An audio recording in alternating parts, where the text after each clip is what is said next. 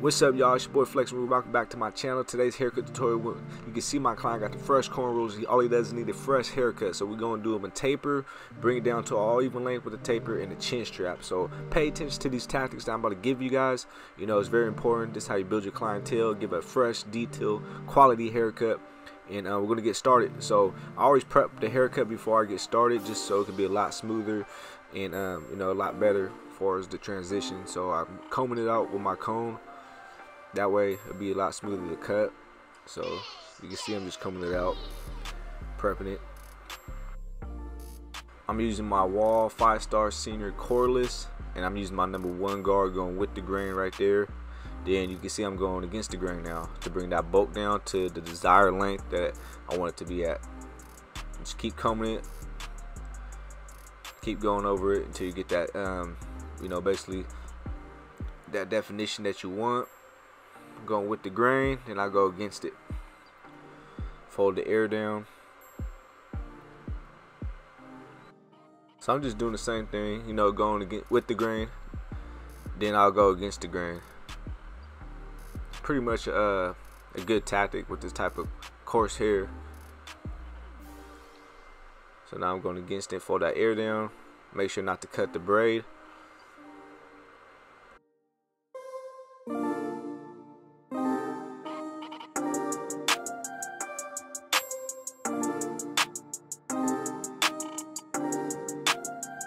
Alright, right here I'm using my Wall Retro T-Cut wireless, making that first guideline, which is the baldness. You know, these are my basically T-Retro outliners. You know, I use these to line up, use them to bald out.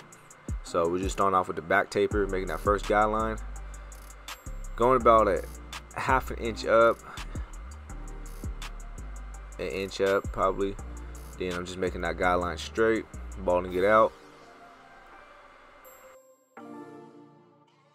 Now back to my Wall 5-star senior cordless. I got my lever open and just making another guideline. Now I'm focused on getting that guideline out that I just put in. You know, it's kind of like dummy proof. Put one guideline in and make sure you get it out before you move to the next step. You know, some people fade up, some people fade down, some people fade in the middle, or some people just go as they cut. But me, I like to do the little layer process, you know, kind of dummy proof. Now I'm just getting that guideline out that I just put in. Now I'm going up again with my 1 guard on my Wall 5-star senior cordless, and I have the lever closed, so you know, making that guideline again. Once again, you know, just take that line you just put in, you know, take it out, fade it out. Now onto my 0 guard from Wall, and I have the lever open, you know, just making that guideline lighter. Then I'm eventually close my lever and go back and forth with it to get that guideline out of there.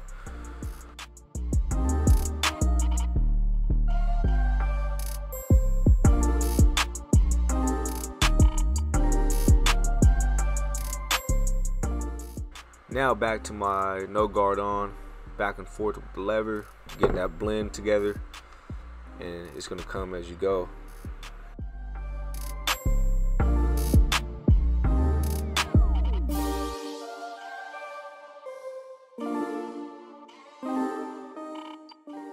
Got the 0 guard back on, back and forth with the lever, just fading till I get that blurriness together how I want it.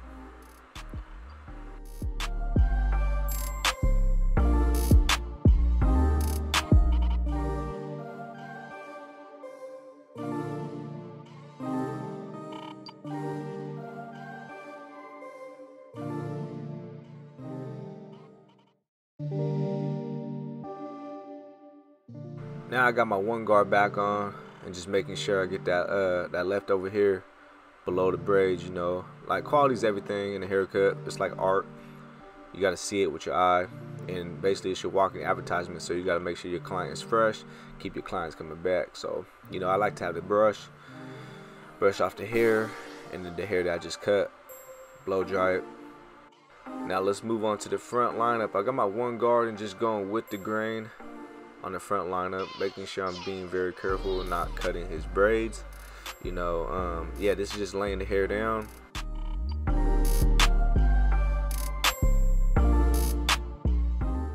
Now I'm gonna go against the grain with it, just being very careful. Like I said, don't cut the braid. Brushing that hair down that I just cut, you know, because it'd be hair that you cut, it'll be still sticking on there. So it's always important to keep the brush with you, or a comb. I prefer a brush when you're cutting. So we're starting this first guideline with the wall retro T-cut. My liners, you can use any liners, you know, make sure they're zero gapped or you know, pretty much close. Making that first guideline for this taper for the side. Now I'm using my wall 5-star senior and just with the lever back and forth, open and close, just getting that contrast, you know, together, because it's very important from baldness to that hair, you know, that's where the contrast comes into place.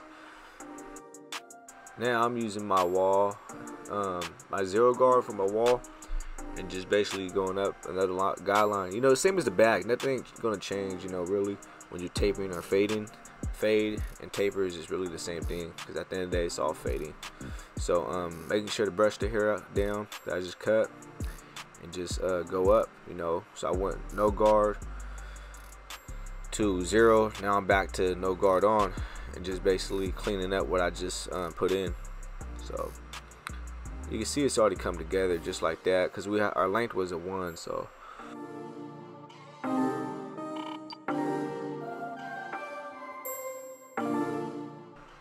now I'm using my zero guard, just fading the top of that chin strap, you know, make sure it fades into the taper, that way it matches up.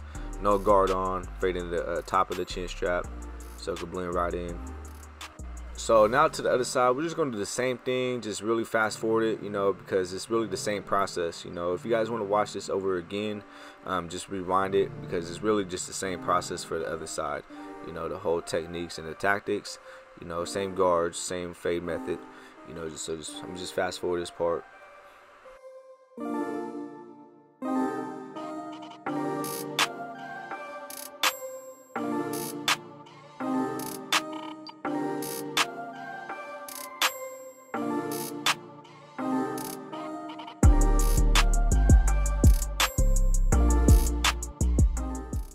Alright y'all, now we're just prepping the hair. I just sprayed some spritz on it, meaning holding spray.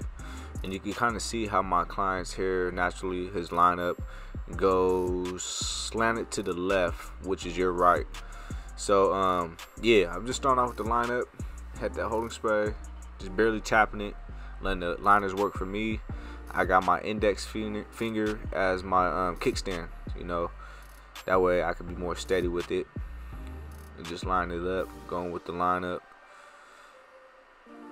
You can see it's already come together. You know, you don't need to make a pushback lineup to have it clean. So I'm just going with the flow of his natural hairline and, you know, making it clean. You can see how much difference that is already as far as that side. Then we're going to move on to the next side. You don't ever want to push too hard on your client's head and make them bleed. You know, just let the liners work. You know, adjust your liners so they can hit right. Brush down the hair and just go with the flow as far as your lineup.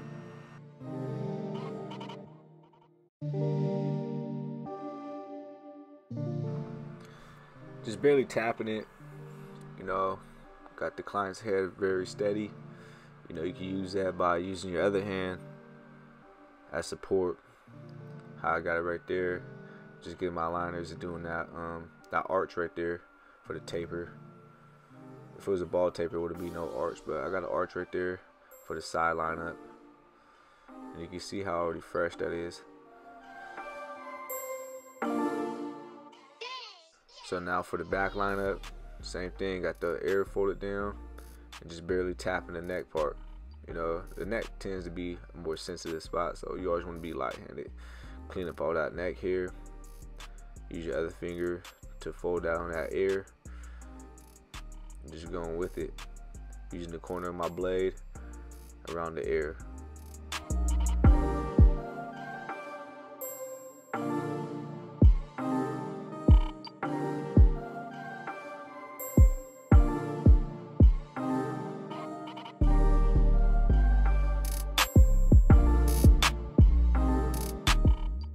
Now to this chin strap, you know, so I'm just going with it already. You can see, just cleaning it up. Then after that, I'm gonna razor it up. So just clean that hair up, brush it, get all that long hair that folds over it. Same with the cheek, you know, just shave it down with the with your liner. Then line it up. Sorry, my hand was in the way. So you already see the lineups there. You just gotta clean it up. Follow that line. Clean up all that extra hair that's growing back.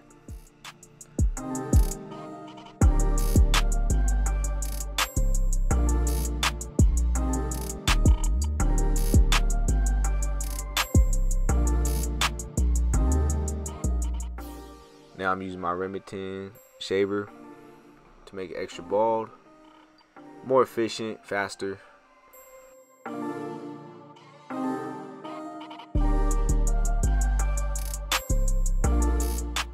Same thing with the other side of the lineup, you know, using my index as a kickstand for make my hand more steady. Got my other hand, you know, to make the head steady. You know, because you're in control of the head. It's your haircut. You know, you gotta make it sure it looks right. So same thing, just letting these liners work for me. You know, they are adjusted. These are the Slimline Pros by Andy's. And yeah.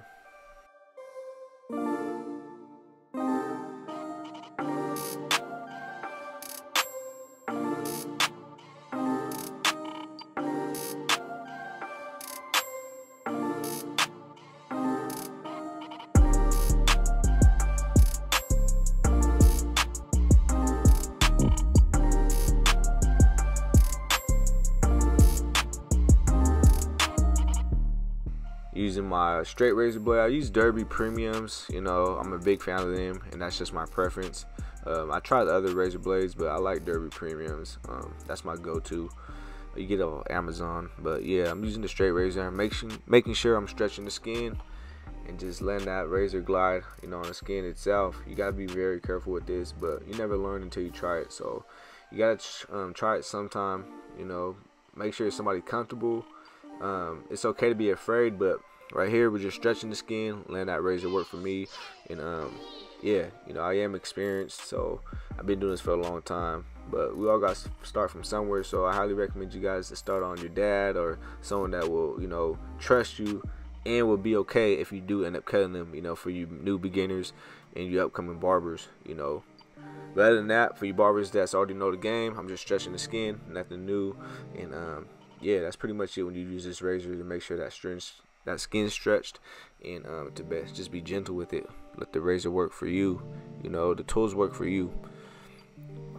Now I'm cleaning up the neck hair below the chin strap. Just getting it, making sure it's all cleaned up. And bam, y'all can see how much difference it was when it first started until now. So this is the finished product. You know, basically a low ball taper with the lineup and the chin strap. You know, that's a one all around, and basically a taper. You know, so practice these tactics, you know, that I give y'all. It's gonna go a long way and get your clients coming back. I appreciate everybody tuning in. It's your boy Flexxinruee. Make sure to like this video. Drop comments if you want me to do any other haircut tutorials. If you got any questions on this haircut that I just did, you know, I'm always going to be here and I'll always respond to your comments. So, you know, it don't got to be about haircut, but anything in general, if you got any questions about it, drop below in the comment section. Let's get 500 likes on this video. Please hit that subscribe button. I appreciate y'all tuning in. Until next time, y'all, peace.